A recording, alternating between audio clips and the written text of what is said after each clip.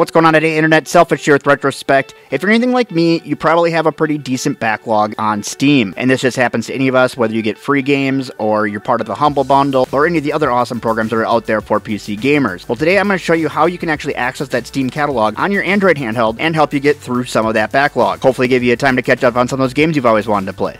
Let's take a look.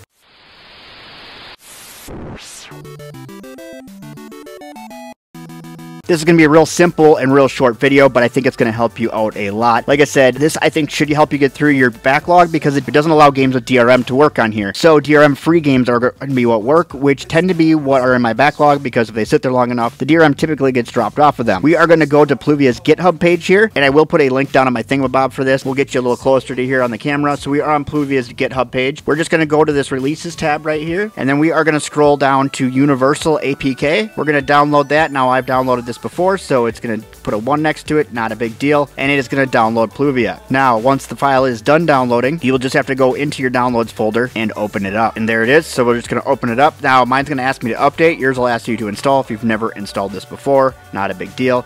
It's going to update Pluvia for me, even though it's already updated. And we'll just hit this open button here. Now, it will come to a page like this where you can log in, and this is for your Steam account. Now, I would recommend just using the QR reader on here if you have Steam installed on a tablet or a phone, and then all you have to do is tap here, read the QR code, and hit sign in, and it should allow you to sign into your account. And there we go. So pretty easy thing to do right there. Now these are, I believe, my DRM free games, and because it won't play a game with DRM, I believe that it is recycling out the ones that do have DRM on them. Also, this is almost a overlay or front end to Winlater, so it's setting up all the settings that you need to in Winlater. Though if you find games that aren't working and you want to try to make them work, you can go back and do that as well. Now I can go here, and if I just hit this button, I can just see what's installed already on here, or I can go A to Z, and when you do this and you find something that you want to download, you just hit it and you hit the install button down here at the bottom. It'll tell you how many megabytes would you like to proceed, how much space you have left, and it's going to go through an install process. Now I don't know what this download button is for, and maybe it just doesn't work yet. I would assume that this would show that it's installing, but it does not. But if I go back here, I actually have to go back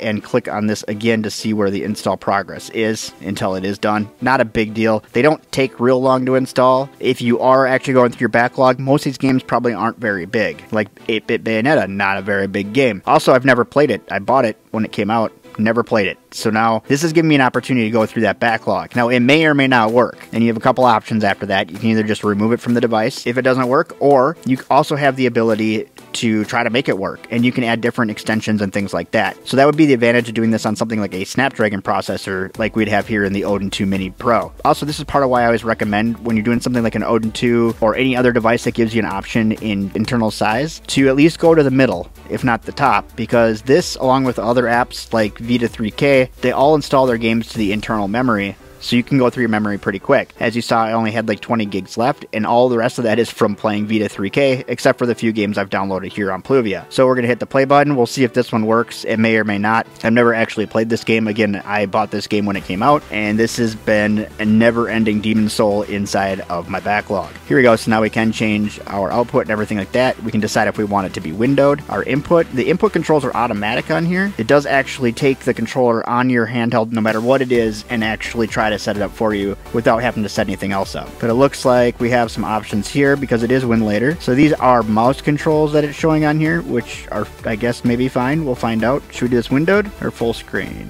Do a windowed just for kicks and giggles. I'm kind of curious to see what it does when you play windowed. Oh, yeah, it does do it just like a normal windowed one. I wasn't sure. If the game does require mouse click, you can actually, at least with the Odin, go through the settings and log it that way. So this does not look like it's going to want to play. Now we do have some options here. I can either just delete it and give up on it, and I'm hoping there'll be a list for these someday that'll tell you what works, and as things get updated, maybe we'll get some more information on them as to what's working. Let's try this without playing it windowed and see what happens, because it's really trying to get the game going. The other thing we can try doing too is changing out which term drivers are on here. You do have the ability to go through and maybe manage, or feel like that a certain term driver works just fine in Winlater. So in here you would be able to hit this and hit edit container, and you'd be able to make those kind of changes in here. So if you wanted to change the drivers, things like that, you can actually make those changes. Right Right now it's running off a GTX ProForce 2, I think. You can change that if you want to. Change your screen rendering, video size, all that kind of stuff. Any component you want to change in here, you can do. So if you play around with this enough, you might be able to get it to work. See if we can't just give it a little bit more CPU power and see if we can't grunt her through. Probably not going to be the answer, but enough tinkering, you can get just about any of these to work. So you just have to be patient. It does take some time. Ooh, that was almost enough. But continue to go through your container and you can continue to edit it and figure out what exactly the right answer is. We are running turnip. We could try just to go to a universal and see what happens. Turnip usually is going to be the answer on these just because WinLater does work well with turnip drivers and they're constantly updating. Now, if you've ever used turnip drivers before, especially if you're doing like Switch emulation, anything like that, you'll know that some are better than others. So that was not the answer. But I do want to show you how this works. So one of the games that I had pre-ordered and never had a chance to play, Conscript. And lucky for me, that is like one of the 20% of games that I don't have any issues with on here. So you might get this message, and this tells me that Bully is running on my Steam Deck. Now I have exited that. This is new programming, so I'm not saying it's going to be perfect. It has run into an issue where it thinks that I'm still playing, even though I'm not playing on my Steam Deck. Well, everything's gone to hell in a handbasket. I was playing all these games earlier. So this should show you an example of exactly how it works. So this is actually playing at speed. I know it looks a little slow because that's just how this game is, but this fits within my backlog of games I've been trying to play for a long time and just have never had an opportunity to get to it. I guess I shouldn't say I've never had an opportunity, I've just had other games to play at the time. Anyways, that shows you a really easy, simple way to get through your backlog on Steam. It's not going to work for everybody, it's not going to work for every game. Snapdragon processors tend to work the best because you have the ability to use Adreno drivers, but it does work with other handhelds as well. Maybe I'll do a demonstration for that on another handheld review. Think it's going to work? It's not a touchscreen game though. You got to use the buttons. Here. You got to use the buttons. There you go. There you go. Here, I'll drive. You aim, I'll shoot. No? You don't want to do it that way? Okay. Can you sign off and tell them that thanks for watching? Oh, okay.